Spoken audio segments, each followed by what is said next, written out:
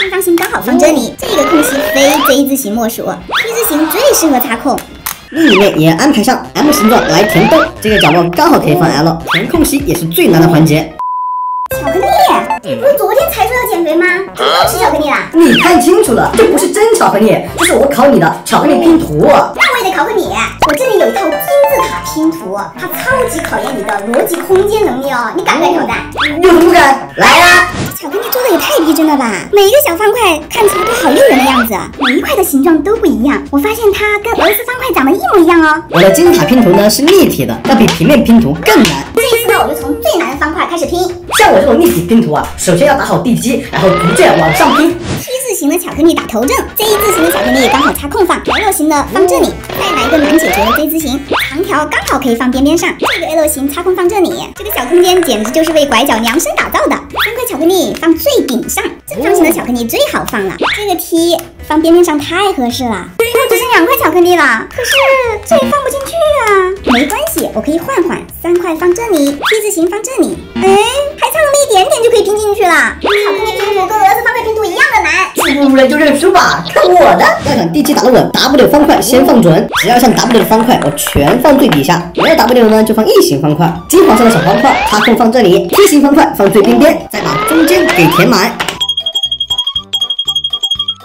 我的金字塔已经拼好啦！请问你这边边上留了2个洞是啥意思啊？是天窗用的吗？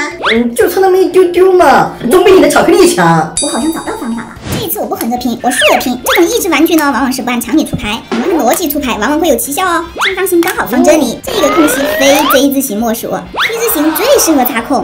再来个 L 型打稳地基，这2个长条靠边站，还有一个长条巧克力哦，但它只适合横着放。最后还是2块，你们猜猜看能不能放进去？刚好可以放这里。这一块呢，刚好可以放这。不对，要把它横过来。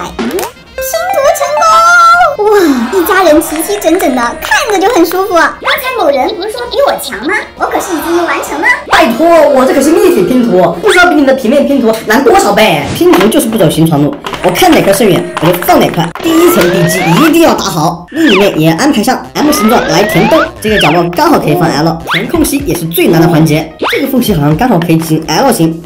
真的太考验空间思维了！我先拿下2个积木观察一下，这里有个十字形状，非常适合这个十字方块。异形刚好可以放这儿，再把边上的积木给它复原。最后只剩下3块喽，先把凹凸起来的部分给它拼起来，用 Z 字形积木把坑填满。这个尖尖的拐角刚好放这里，噔噔，全部拼完了。不错嘛，虽然比我慢了1步，但是我比你难了一大些。小伙伴们，你们猜猜这些巧克力一共有多少块？猜这个金字塔里面一共有多少种颜色？